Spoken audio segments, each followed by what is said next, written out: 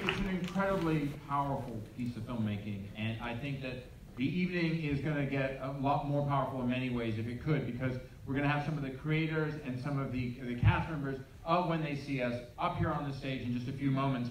But I would like to introduce someone. I do not have the pleasure of moderating this wonderful panel today. I'm just your front pitch man who knows math. And I hope you pay attention to some of that math, because it's very important. That 5 young men were arrested, charged, and convicted of a terrible crime that they did not commit in this country 30 years ago. And this story is even more powerful today, which is sad to say, but so necessarily true. And I want to introduce a very, very good friend of the director, co-writer, creator, executive producer, kind of everything of this, of Ava DuVernay. This is a gentleman that she met in 2014, without trying to name drop too much, in the White House, when she had a little film called Selma that had come out, and there was a reception for it that was held by a very, very wonderful man who we so sadly miss, called President Barack Obama. These two people became very, very close friends, and ladies and gentlemen, I would like to introduce to you your moderator for this evening, and I generally say at Deadline, we don't say the word Star Wars during Emmy time, but ladies and gentlemen, Mr. J.J. Abrams.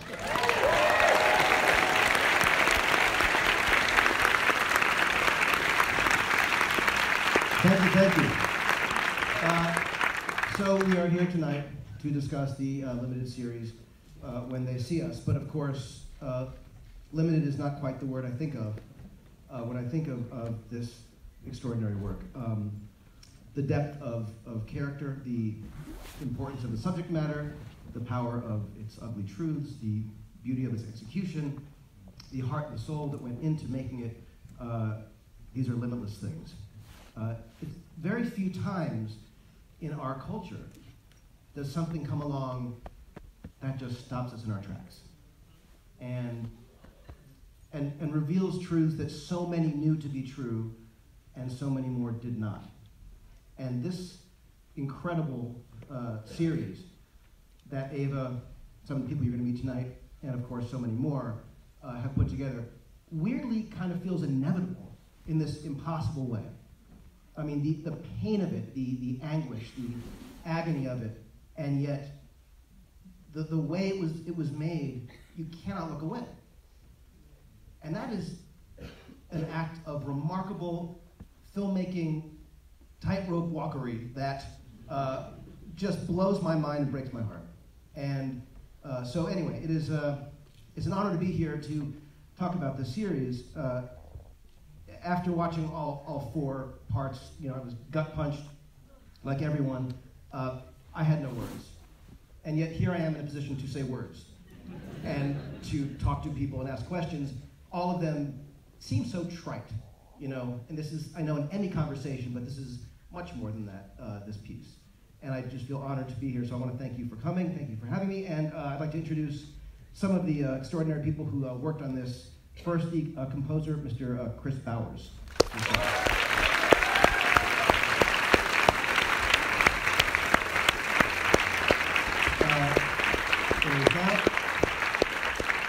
Look, it's Chris Bowers. I'll keep going here.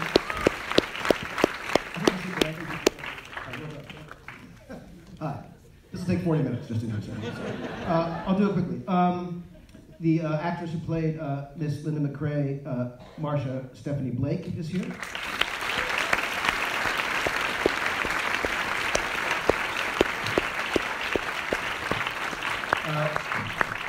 The actor who played young Kevin Richardson, Asante Black, is here.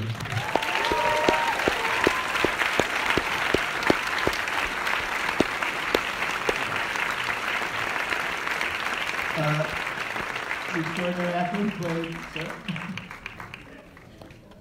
the actor who played Corey Wise, both young and old, Gerald Jerome, is here.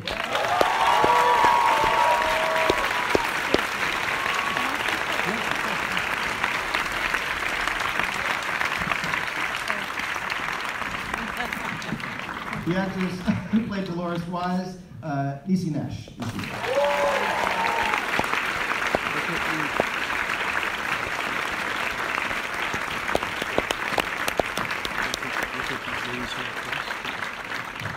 the actress who played Sharon Salam, Anjanou Ellis.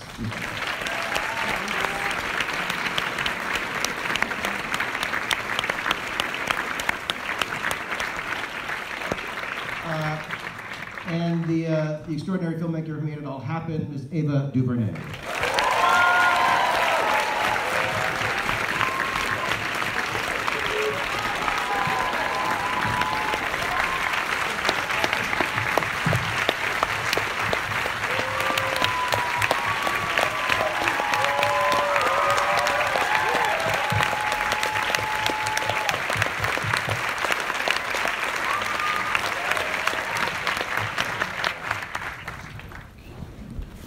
All right, well, that's all the time we got.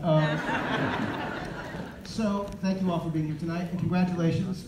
This series has garnered 16 Emmy nominations, and we have with us, we have 4 first-time Emmy nominees here with us, yes? So congratulations. Amazing. I honestly don't know quite where to start except to ask you, what I want to say is how, and just like sit back and listen for hours. I guess my first question is, what was the thing that made you know this was the thing to do next? And what were you most afraid of when you began? These are real filmmaker questions. It is, because it's truly the kinds of things that we do when we're trying to interrogate an idea and figure out if you're going to move forward with it or not. So thank you for being here, my friend. I'm glad you're here. Just before I start, I want to thank you all for being here, because this place is packed. Yes! And I do just want to acknowledge a few people that are in the audience. So if you worked on or touched When They See Us, including some of our actors who are over here, please stand up and let them see you. Please stand up and let them see you. Brian, Khalil, Ethan, with our writers, thank you. Thank you. So the number of people who worked on this film can fill this place. You know, it's so many people. And thinking about wanting to, whether or not to move forward with the idea, was really Raymond Santana, one of the men, who tweeted me. This all happened on Twitter. He tweeted me, and he asked me after Selma would I consider my next film being Central Park 5. Now, I get a lot of tweets. But the reason why this stayed with me was because when I was 16 years old, Corey Wise was 16 years old. This was happening to him in 1989 in Harlem, and I was growing up in Compton here on the West Coast, and it was what we were talking about in the neighborhood, what was going on with these brothers in New York. And so when I got the tweet from Raymond Santana, whose handle was Central Park 5, I said, wow, this is one of them. And we started to communicate, and when I met him and then met all the men, there was no way that I couldn't do it. It was their stories, their faces, their families, their memories, their legacy that really just called me to make sure that it was uplifted and made into a film that we could all understand. And how much have you kept in contact with the Exonerated 5? Like, what's that been like since? Okay, we have an epic Twitter chain that goes back maybe 4 years now. And then I have individual ones with each of them. And so it's funny. Well, we talk every day. We text every day, and I usually talk with them about once a week. I talk to Corey a little bit more than that. I talk to Raymond a little bit more than that. I'm the closest to the two of them. But we all talk. I talk to Antron about once a week. They just became part of my family. They're my friends now. And when I called them to tell them about the Emmys, none of them knew about it. It was like an hour later. And they're in the time zone, they're on the East Coast in Atlanta and New York, and I called them and I was like, so? Right? And they were like, hey, what's up? It's the Emmys. And literally I had to explain to them what it was. You know, for one of them I had to say it's like the Grammys, but for TV. Oh, what? You know, just really, and that was sobering to me because we really put this on a pedestal. But for real people in real places, it was really about the story and the way that that story and the reception to it has impacted their lives. You know, separate and apart from any other laudatory celebrations. And so it was really touching, but they are all my date for the Emmys. So I'll have them welcome both.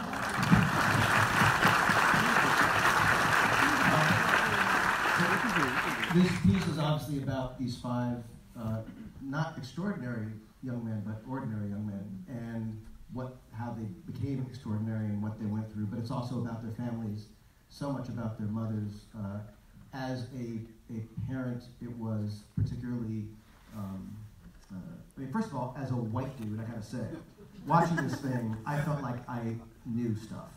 And once again, you've enlightened me in a way that just floored me, and my whole family. And again, watching that together with the kids, with Katie and the kids, and we were all just stunned and speechless for so long.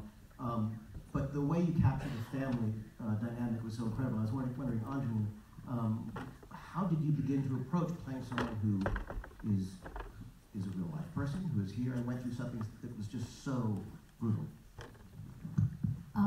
Hello everybody, good evening. Good evening. I talked to Miss Salam for a good while, probably this time last year.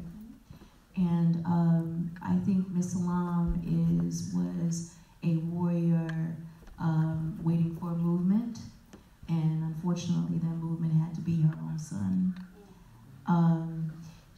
I see Miss Salam in the same way that I see Angela Davis. If you look at old tapes of Miss Salam talking, that's who she reminds you of. That's the spirit that runs through her. One of the things I talked to her about was this responsibility that African Americans are supposed to have in face of this kind of criminality, which is to forgive. And I said, how do you feel about that, Miss Salam? And she said, well, for me to forgive, I would have to forget. In order for me to forget, someone would have to cut that out of my brain. So this is someone who lives with this. She still lives in the same building where we shot, same building. So she'd come downstairs and go back up to her room. So she had a tremendous love for her son. But she also had this spirit running through her that she learned in Alabama. She came from the Civil Rights Movement in Alabama. So, like I said, she was a warrior, and a movement found her. And I'm so honored that I got to be her voice just for a little bit. And was she with you?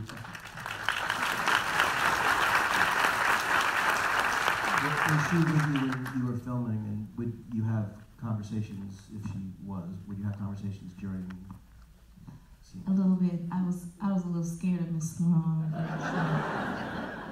just said, how you doing?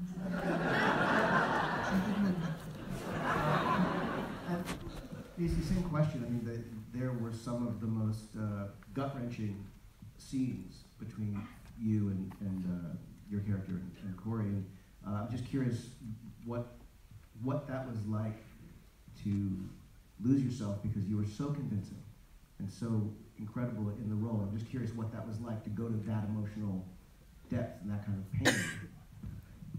Well, for me, good evening. For me to portray Dolores Wise, it definitely cost me something as an artist, because I spent the primary portion of my career making people laugh. So being funny and being known for being funny, I really wanted to make sure that people understood that I could play another note. And then, come on now. Don't let nobody tell you can't do nothing. I know I could do it. But I wanted to make sure that, because we are carrying a burden for people who are still with us. Some of these characters are still living, so there's a responsibility that comes along with that caliber of work. And I wasn't really prepared for what I would take home at the end of the day, And I don't know, how many people in here have seen part 4? Okay, well, me and this, my baby, we had a very hard scene in 4 where when he reaches over to touch me and they drag him out and I'm telling him to pray and he's saying, come see me more. And we were just talking about this earlier, how after we worked all day and we got down to the end of it and you were so emotional and you're high, in your feelings. And then it's like, That's a good night to Jarrell and Niecy. And you were so charged, and it was just like, good night, everybody. You know, so it was definitely challenging because I don't usually live in that place. But I welcomed it with open arms. Number one, because, first of all, Ava is everything. Every single thing. And because she is every single thing, you know that these boys went through something that was so horrific. You want to show up with the best parts of yourself to be of service. And we all showed up every day in service to the work. It was not easy, but it was absolutely necessary.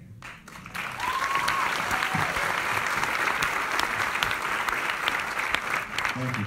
Jarrell. Oh, come on. Jarrell! Come on. So you had to play this man from this unbelievably sort of innocent moment through his experience that was utterly devastating as a young adult. And my question is, you did it so extraordinarily. You you played this range. It felt like years had passed. It felt like you transformed in a way that was stunning and seemingly effortless, and I know that that's not what it was. And I'm just curious what your process was, what your experience was, how you went about it, because I think you just blew everyone away. Thank you so much, AJ. It means a lot to me. Hey everybody. How are you guys? Good.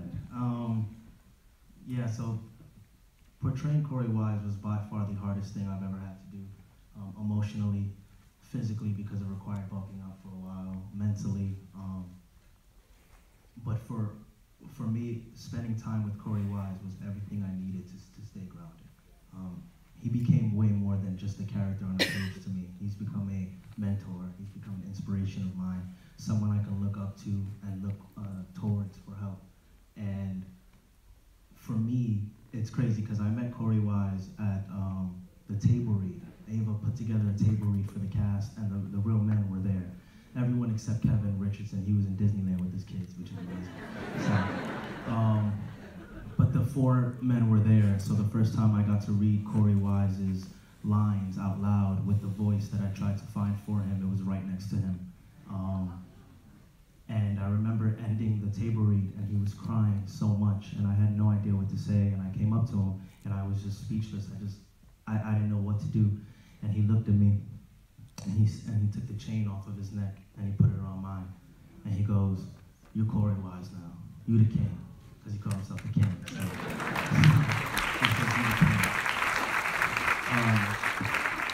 the second that moment happened, I knew that there was so much responsibility and so much that I needed to do to make sure that people understood that this was the type of person he was. He just listened to an hour and a half of the most brutal moments of his life, and he finished it by taking his chain off of his neck and giving it to the actor.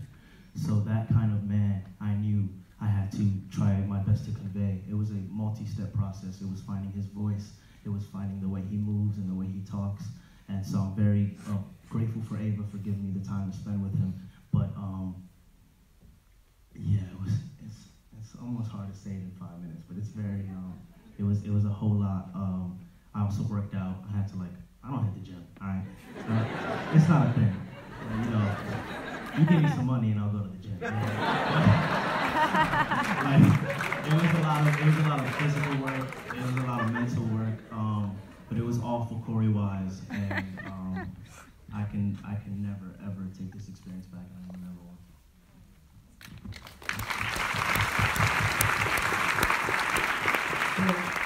For me, the takeaway from that is that someone can pay you to go to the gym. Yes. Yeah, baby, go to the gym. That's my bottom line. Okay, I just want to make sure That's my bottom line. Okay. So if someone does a Google search for Asante Black to see what other things you've done, you see When They See Us and you see Entertainment Tonight Canada. This is unbelievable that this is the first thing that you have done. Unbelievable.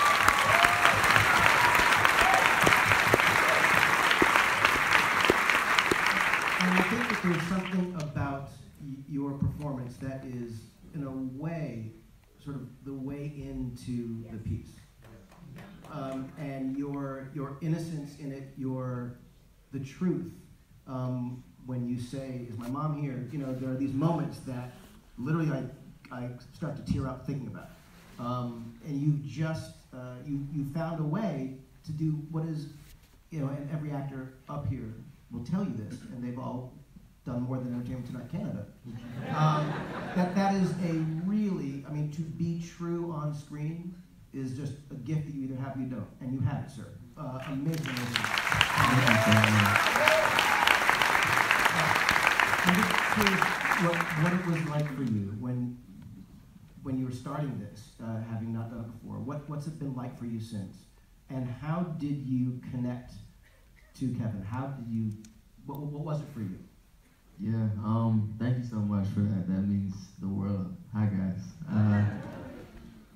Man, I remember, okay, let's start with the audition process. So, I had gotten if you guys don't know, I look a lot younger than I am, but I just graduated high school recently.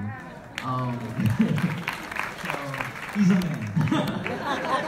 no, but okay, so it was summer before senior year when I started auditioning, and I almost wasn't able to go to the audition because I have 5 or 4 younger siblings, along with my 2 parents, so you know that's a whole household to run.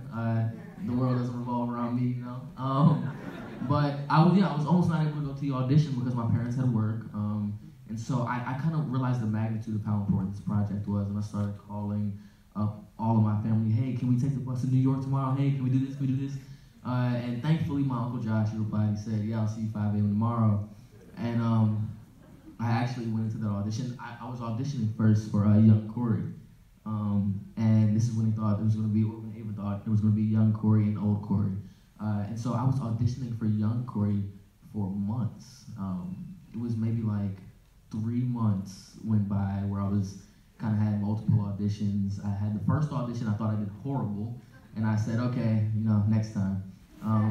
But then Ava said that she wanted to Skype me. I was like, me? Are you sure? So we got on a Skype call. You know, my dear friend was with me, did these sides with me, and that went great. And then she said she wanted to see me in LA for a director's session, and I was so scared. I was shaking in my boots. But I guess, you know, I guess I did okay. This is still for Corey, and we kind of just talked about the project, things like that.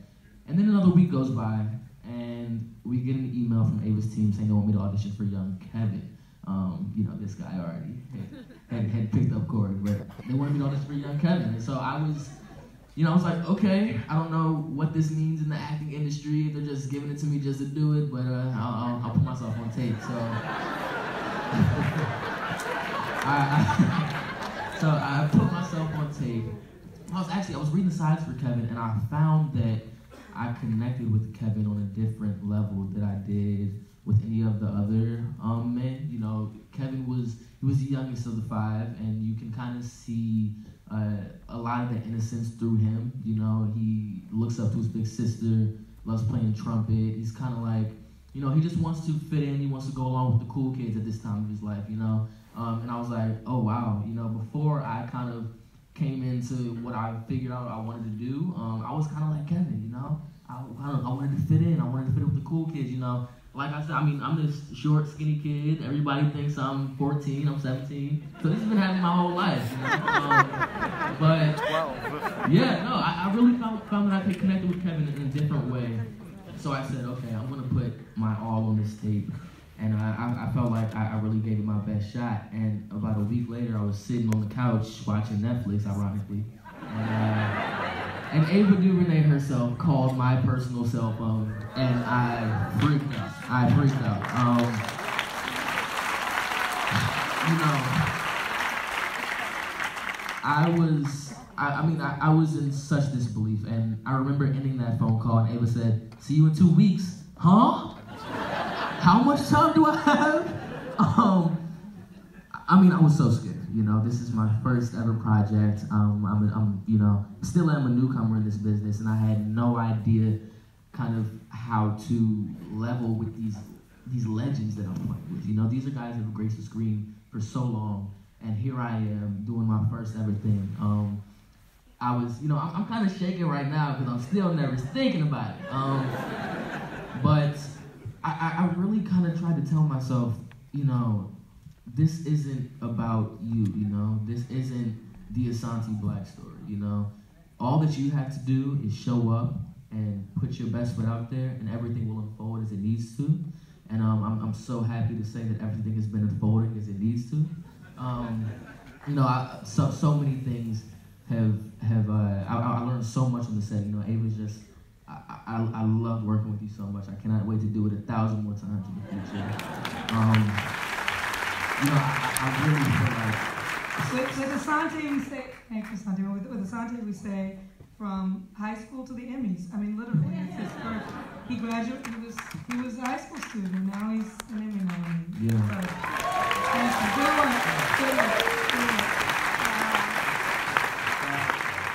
So, Marsha, Miss Linda McRae, just an incredible gut punch performance. I'm just curious what your experience was. I mean, you know, it's such a silly thing to say. How is this different from doing? But playing that role, that character, I'm just curious what your approach was, what your process was, as much as you can talk about it. Well, hi. What's wonderful about this, first of all, is I don't know a lot of these stories, so what's great is hearing everyone's way into the characters and also like their experience with auditioning, and you know, that story's so beautiful. So this is really nice. I was lucky enough, Ava put me on a call with Miss Linda, who recently passed away.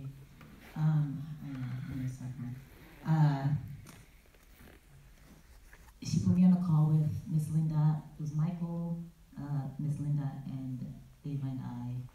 And what I remember, she started out the conversation by saying, "I don't like to talk about this." And we had been warned, we had been forewarned that she didn't. And I think Ava had said something like, you know, keep it brief, 20 minutes. We ended up talking to her for a lot longer than 20 minutes. The truth is, when she started talking, she was incredibly giving and generous and shared such personal, emotional, traumatic parts of herself. And I remember thinking in the phone call, she made me cry, she made me laugh. I'd heard from Ava that she was this tiny woman, but she had this raspy voice and she was strong, you know. Just this little force. I'm Jamaican, and in Jamaica we call them a tegareg. I don't know if there are any Jamaicans here, but a tegareg is someone who is so tiny, but they are full of power. It's like a little Tasmanian devil.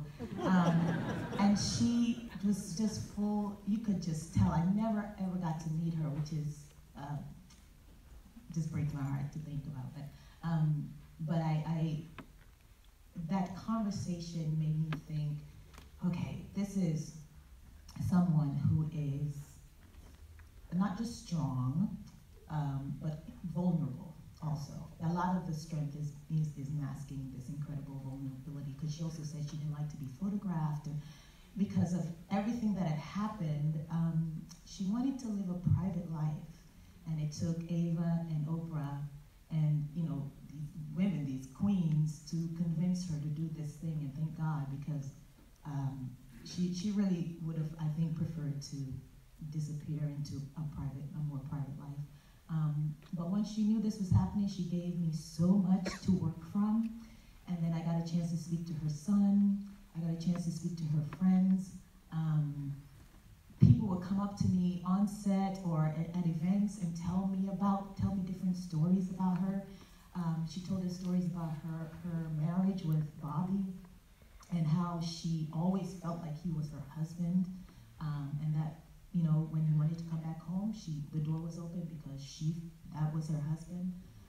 Her relationship with Antron, her only child, for her house to have gone from being filled with all this male energy to being completely empty for years, it was just, the heartbreak of it it's when I think about it, I mean, it's something that, as a mom, I can't even imagine. And I think the only way I was able to do it was Ava, who is, she will hold you up when you're falling apart. She is just one of those directors. She cries with you. She'll watch a take. She will come to give you a note, and she's crying. She's just feeling everything you're feeling, so you never feel like you're alone out there and like pushing towards something for no reason. You always feel like someone is out there to catch you. So there's that. And then, we have this wonderful relationship that Michael and Khalil and I had. I just always felt very safe, but I also knew that at the end of the day, I was pretending at something that someone had gone through. So the responsibility for me was to get it right and do it with love and kindness and honor it, because as traumatic as it was for us to play at it, real people had gone through it. So I don't know if I answered your question at all.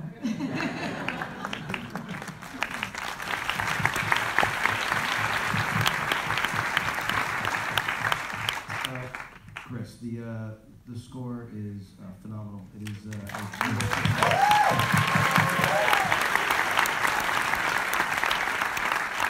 love to hear from you, and then also, if you wouldn't mind, from Ava, just about what the process was when you became involved, what your experience was making scoring this incredible piece. Yeah, for sure. Thank you. Hey, everybody. I first got an email from my agent saying that Ava wanted to have a meeting. I think it was like tomorrow. She wanted to meet with me, and I didn't know what I had on my schedule. I was like, yeah, I'm there. And a mentor of mine named Jason Moran, who's an incredible jazz pianist. He's been a mentor of mine for like over 10 years. And he is Ava's musical brother. He did Selma with her in 13th, and he was originally on this project and had to step away because of touring and things like that. And so she asked me to come in. In that first meeting, she basically said, I want you to sit down and watch it, and I want us to have a conversation because, no matter what you've done or whoever recommended you or whatever, I want to make sure that you understand this project on the level that needs to be understood, and that you can give it when it needs to be given and respected and all of that. And that first time I watched it, just the first episode, I came in and started talking to her. I couldn't even control myself. I started crying, talking about it just because of what all of these actors did. And that first time we talked about it, I talked about how I might approach it and wanting to take more references from horror films, because I felt like what was happening was so horrific, and trying to figure out how to create these gut-wrenching sounds and taking instruments, like taking trumpet or saxophone and cello and all this stuff, and having musicians play the weirdest things on their instruments, and then taking those sounds and stretching them and doing weird things with them, just because I felt like that was what was happening to these people on screen. And then ultimately the rest of the process really was just trying not to mess up what they did. I think that there were so many times, very honestly, where I was watching the scenes while I was working, and my process usually I'll watch it with the temp music that we'll talk about and what we like about it, what we don't, and all that, and then I'll watch it without any music. And there's so many times where I'm watching these scenes over and over again and getting incredibly emotional while I'm watching it and feeling things in certain places, and then I would add music, and then I'd watch it again and be like, I don't feel all the stuff that I felt without any music. And so obviously the music is now detracting or hurting what's happening. And so then it was just about trying to continue to like erase or carve or try to find ways to let what's happening on screen happen and find moments where maybe the music can come out a little bit more. But and that's also where Ava was so incredible as a director, because a lot of times directors, especially, it's a TV show, we don't have that much time, and a lot of times directors are like, just do something like the temp, and as long as it's close to the temp, then I'm happy, essentially.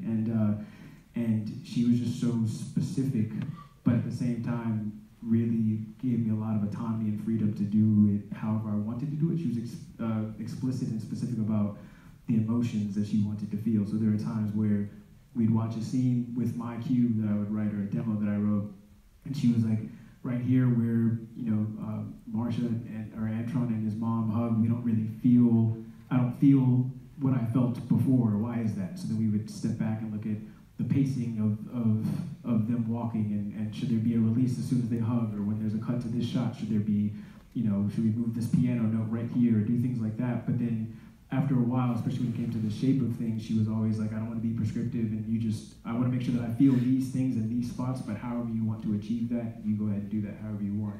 And I think that's such a freeing place to be as a creative, because you're allowed to, you're giving very clear directions, but at the same time, you're allowed to react to the screen as naturally as you can, and still put your heart into it. Yeah.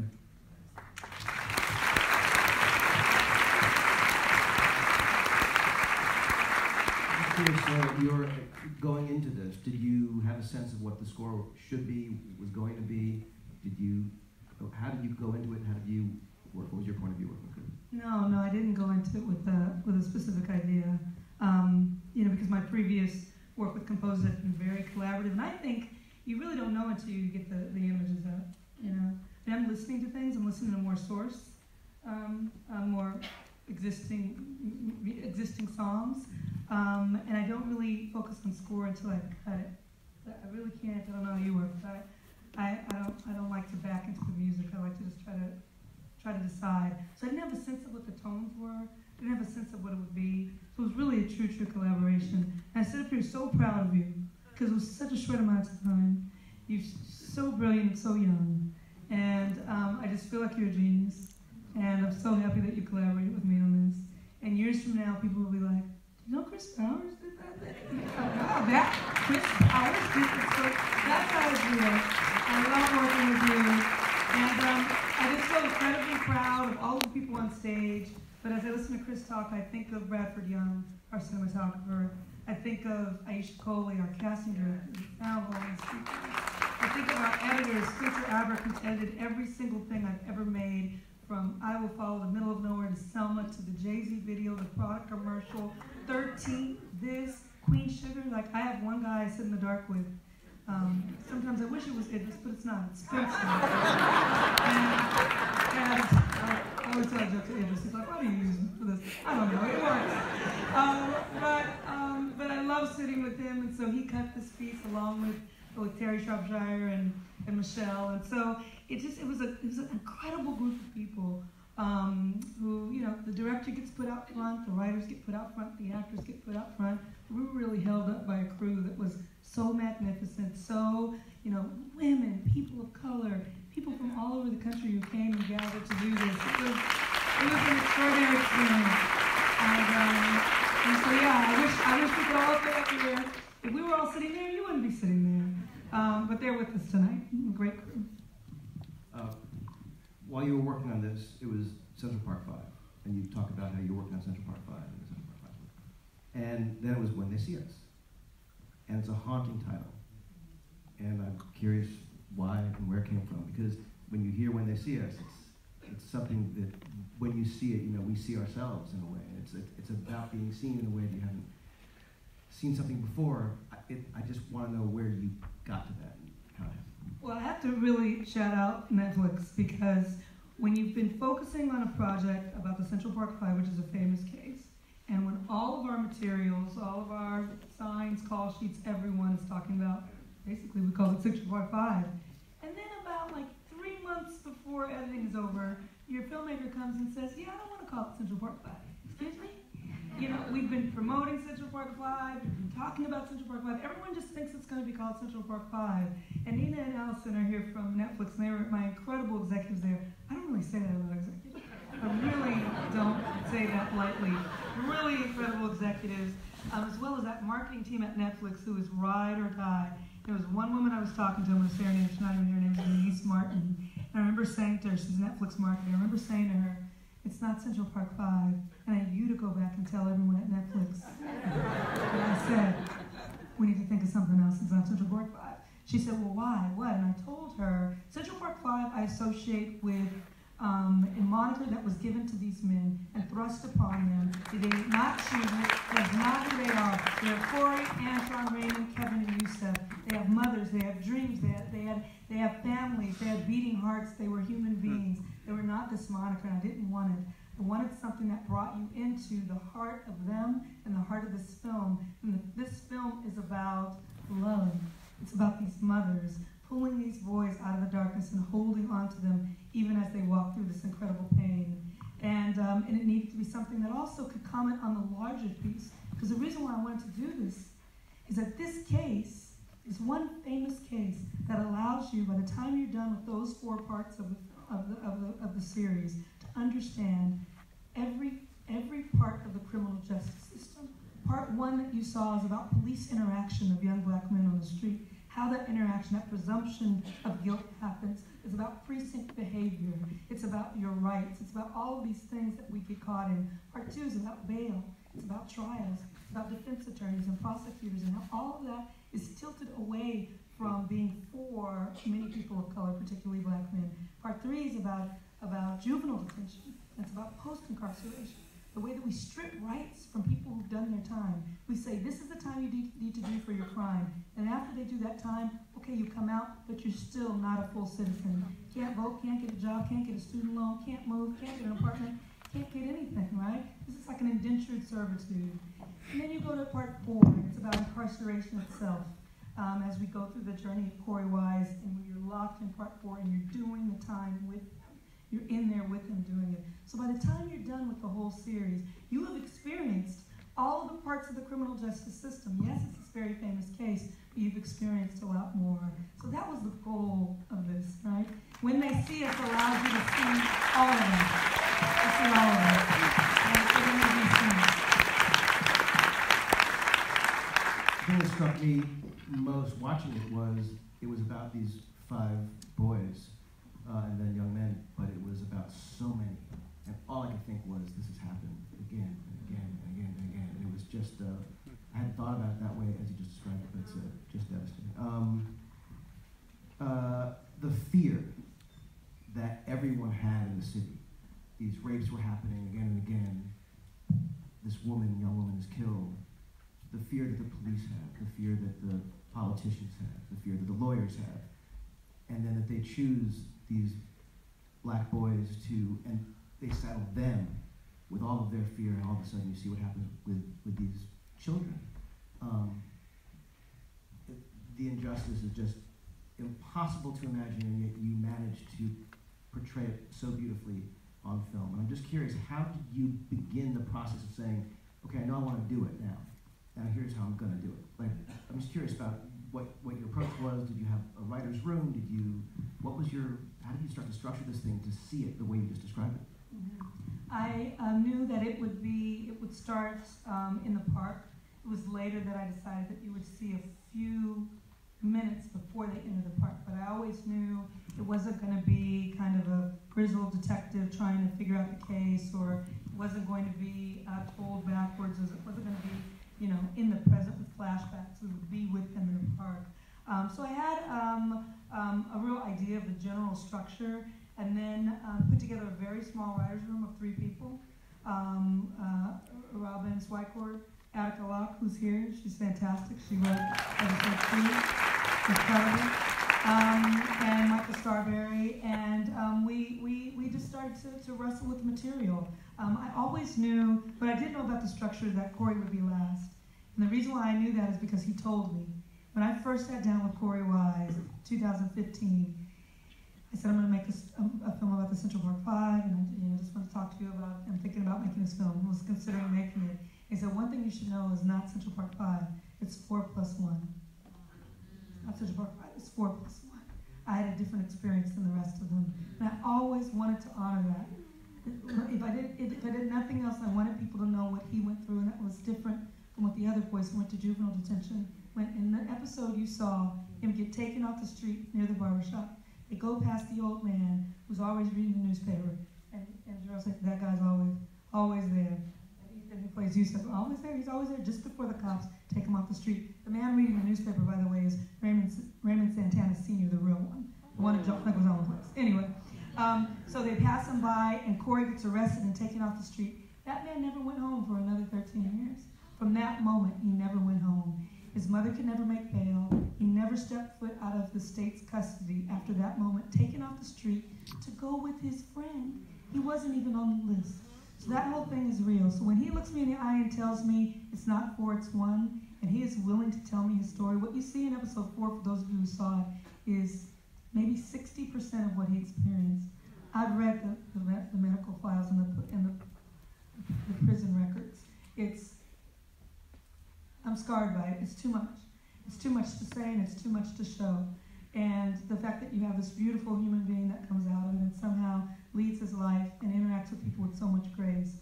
When he tells me it's 4 + 1, it's 4 + 1. So I knew the last episode was going to be just him. And it was about getting from the park to his prison cell and how we would, kind of modulate everything in between. A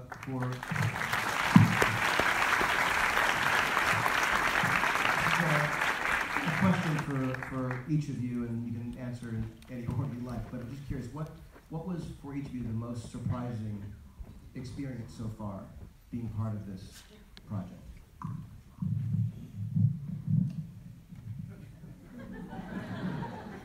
For me, it's how many people come up and start talking to me, and then they start crying, and then I feel sort of responsible for them. And it's everyone. I'm in auditions, and they're casting people who I'm supposed to be auditioning, and they start talking about it, and for 20 minutes they're crying, and then I'm like, am I going to do this audition? It's just the impact it's had on so many people. It's incredible. I would probably say the most surprising thing was the global reach. I mean, because when you show up, you show up to serve this story and serve the men. So, and every day you walk away from the set just trying to hold on to your emotions and a little bit of your mind.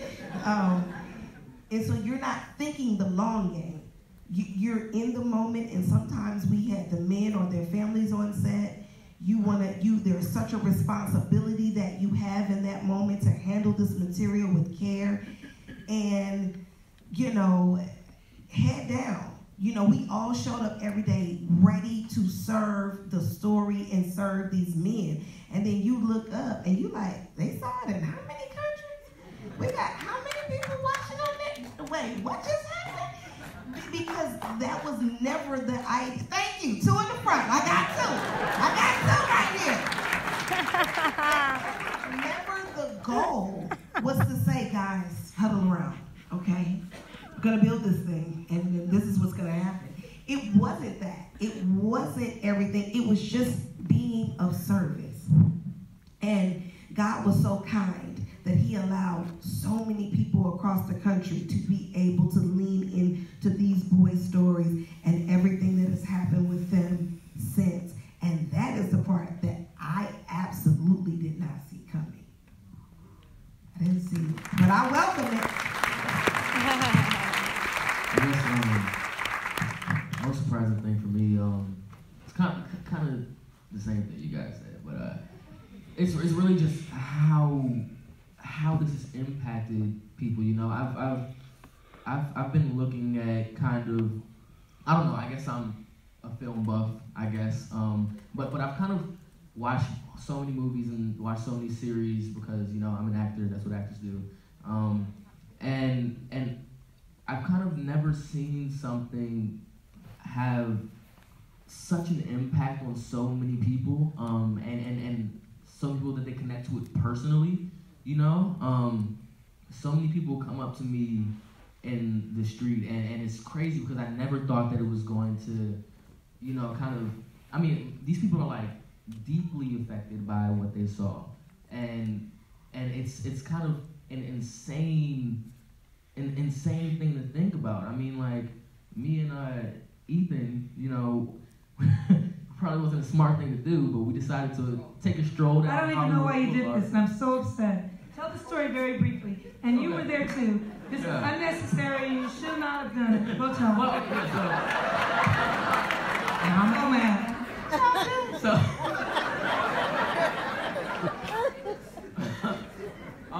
okay, so I don't live here, so whenever I'm out here, I try to connect with the homies.